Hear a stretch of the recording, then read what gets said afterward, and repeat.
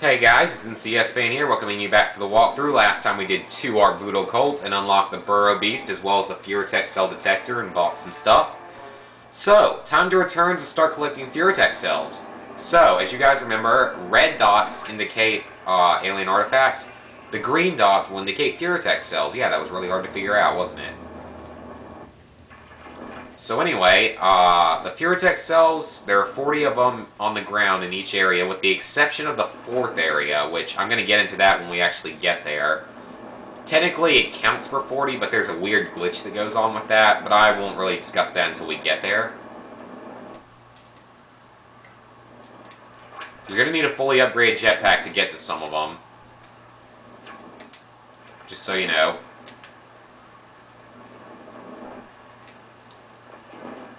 Alright, so we found those.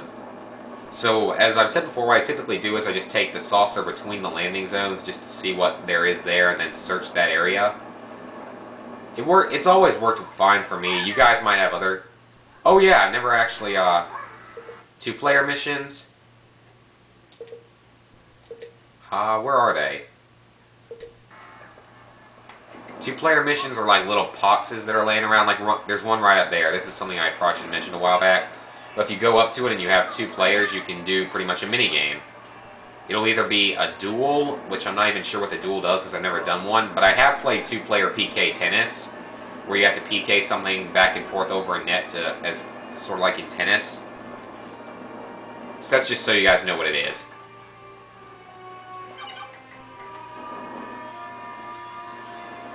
The Furitech cells are a bit difficult to find at times just because of those phones.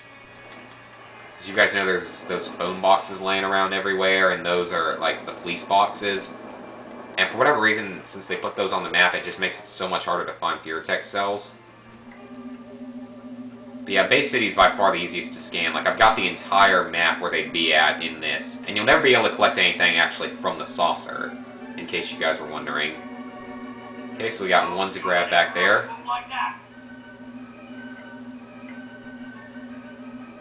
So we'll head straight back and get that.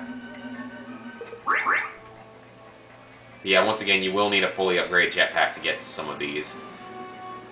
It's also important to have a fully upgraded one for Albion.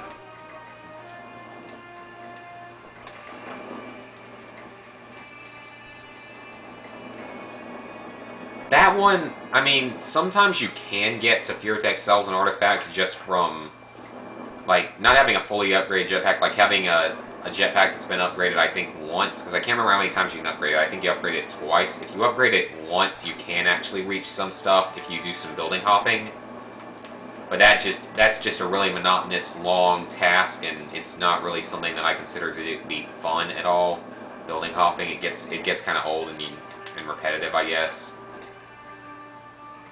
Alright, let's grab that Furitech cell. Yeah, it auto-saves every time, so let's see. We have to get 15 more of those, and we still have 2 more odd jobs here that have not appeared yet. I'm kind of surprised. I thought for sure they'd have appeared here by now. But I do know pretty much that, like, this video and the next video are just going to be pure collectathons. Because we got to collect everything from Albion, and Albion is really, really annoying to search. Sometimes you have to zoom in a bit, or go down a bit to tell if it's a Furitech cell or a phone box. I see one right here. I think it's on top of this building. Yep. Yep, there it is. Alright, let's drop right in. Okay, let's keep going. We're already running on about 4 minutes. Well, we might be able to collect everything and head off to Albion. I mean, all in one video. I'd be kind of happy to see that. Whoa! Oh, crap. What the... It's in a weird spot. It's just an annoying spot, personally. I mean, you want to have the alert down as much as possible during this type of collectathon. Sort of like how in Mercenaries 2, where I had, for the spare parts hunt, I pretty much made everyone friendly again for it, just so it'd be easier for me to search. Because you don't want tanks and stuff shooting at you while you're searching, if at all possible to avoid.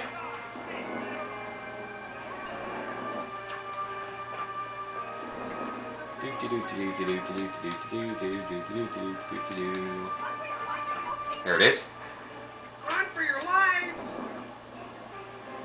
Alright, so that's a lot of them. I swear, some of them don't even... I don't know why, but it seems like some of them don't even become visible until you get the fear text cell detector. I mean, I know that's not true, obviously, but... I wouldn't think it would be true. If it is, someone please tell me. I'd like to know, but I really don't care because you have plenty of fear text cells. Wow, fail. You have plenty of fear text cells for the majority of the game. Like, you don't need to do these collectathons and you can still upgrade your necessary weapons pretty well. Alright. How many more? 8! Ooh, we're almost done. Damn, we got done with this a little bit faster than expected. Yeah, as I've said before, though, Base City is the easiest place to search, and so is Takashima. So actually, like, the next maybe 2 or 3, even 3 videos are going to be pure collectathons. Unless, we might have a new mission available in Albion, because I could have sworn you actually finished the Albion side missions before you finished the Base City side missions. Anyway, let's head up here. Yeah, only 6 minutes in, we might even be able to get started on Albion.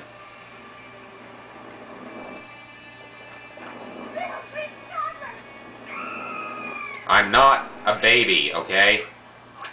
Shut up. If I knew which one you were, I'd have vaporized you by now, but whatever.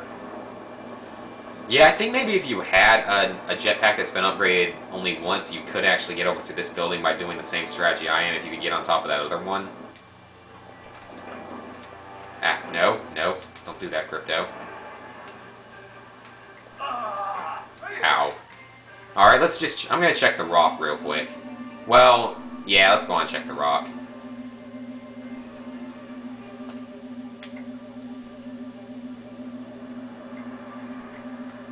Can't remember if there's... I think there's 1 or 2 out on the rock, actually. I'm not completely sure, though.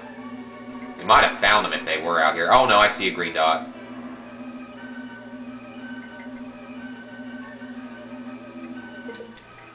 I see a single green dot. I was right.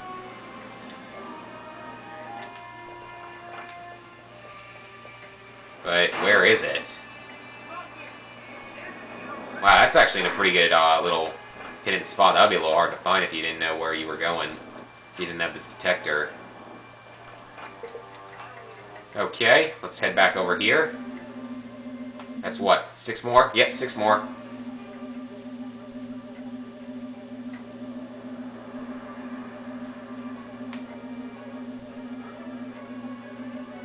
Alright, let's see how many are over here.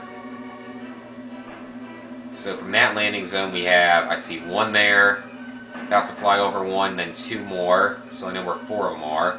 That's 5. Where's that last one? There's the last one! Alright, I know where they all are. They're all between the wharf and that other landing zone. Very nice. This will take a moment to search, though. They're kind of spread out. I guess technically if you wanted to do this at a different... okay, jetpack failure. I guess technically though if you wanted to do this at a different time in your game, like before you got the fear text cell detector, you could if you just like found a map of them online, which I'm sure you could. So in the 4th and 5th areas we're actually going to be able to search for artifacts and fear text cells at the same time, which is pretty nice actually.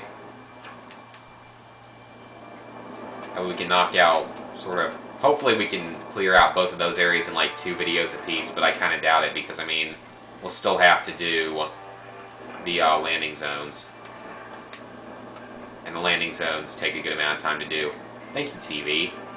Being annoying again. God, I'll be glad when I get a new one. I think I finally convinced my parents that this one needs to be replaced. This one was made like 25 years ago. I don't know why we're still keeping it. I almost want to break the screen just to see it act like a vacuum, because that's what one of our teachers told us you could do, is that if you were to... I think our 8th grade teacher, he told us that if you were to like smash the screen on one of these old TVs, not like a flat screen or something, it would act like a vacuum. I would kind of like to see that. Okay, at about... it's only going to take a little over 10 minutes to collect all the fear text cells. Don't expect Albion to be easier, though. Don't expect Albion to be this fast. Because Albion is just really kind of hard to search due to its layout. And all the stupid phone boxes don't help. Because Albion has like a phone box on every corner. They think the Chinese are invading. Well, technically, if the Chinese were to invade us, or America were to invade China, it would destroy both of our economies and our trade and everything. So both countries would be, like, destroyed pretty much. That would be good for Russia if they wanted to invade, like in Modern Warfare 3, but Modern Warfare 3's invasion is all due to that believed terrorist attack that they thought America did. Anyway, enough talking about other games. We're at about 11 minutes to complete all that. So let's head on to Albion and get started.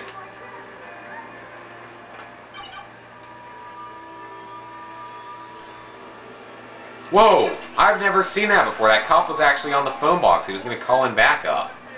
That's actually kind of cool. I've never seen that before. I didn't know that was how they did it.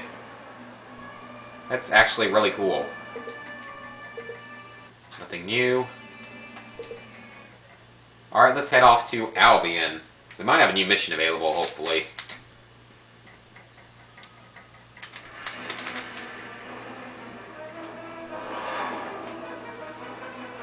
Well, I think we're done with every Art Voodoo cult in the game. I don't know if you guys have ever seen the Navicom screen. You might not have, but that's what it does. It's kind of cool, but it's a little boring. Aw, no new missions, really. Ooh, right off the bat, we got a couple over here. I can't remember when we get those other missions, but I want them to activate. I mean, there's quite a few of them. We gotta get them done eventually, so I'd like to just get them done while we're here without making me waste time to make a trip back. Yeah, due to Albion's layout, it's gonna take quite a while to search here. Invisible wall. Getting on top of these buildings is actually kind of difficult. I think the best thing to do is to, oh wow, it wasn't even on top of a building. I thought it was, but I guess it wasn't. Yeah, as you can see, our health bar's gotten bigger. Very nice. That's probably what I'm going to go on and upgrade again, but when you get to Area 4, later in Area 4, there's going to be a data core we get that's basically going to allow us to make some of our weapons even more powerful, like the ion detonator, the gastro, the zap-o-matic, and the disintegrator. And maybe the burrow beast. Yeah, let's see, the zap-o-matic, the disintegrator, the ion detonator, the meteor strike, the gastro. Alright, that's it. So, I'm not sure what I want to upgrade, actually, since we have some Furetech cells again. Let's upgrade the saucer shields for the coming battle in Takashima. So let's see what we need. Okay, we are 17 away. I think I'm going to go on and cut off the video here, guys. So next time we will hopefully collect the remaining 17 Furetech cells in Albion. I will see you guys then.